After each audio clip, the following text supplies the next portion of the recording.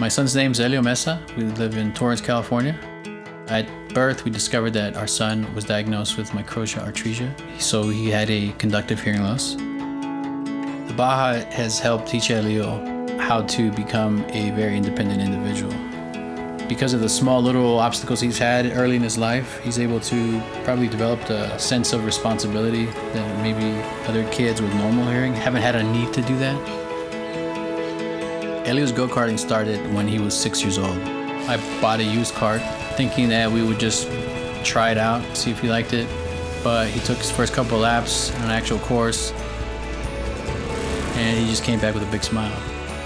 Him and I always say we're best buds, we're just hanging out. The go-karting has allowed my son and I to bond together, to spend a lot of good quality time.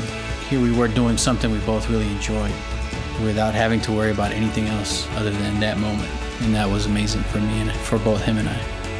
He's also learning certain things in life. If you want something, you have to work really hard at it. You can't just show up and get handed a trophy just because. You have to earn it. I know that when he has positive results on the track and he enjoyed maybe a lap that he did, and when I see that big smile through that visor, it's an amazing feeling. It's just priceless. Helio feels unstoppable. He truly believes and feels that he does not have any boundaries. He doesn't have anything that's limiting him to what he can and can't do.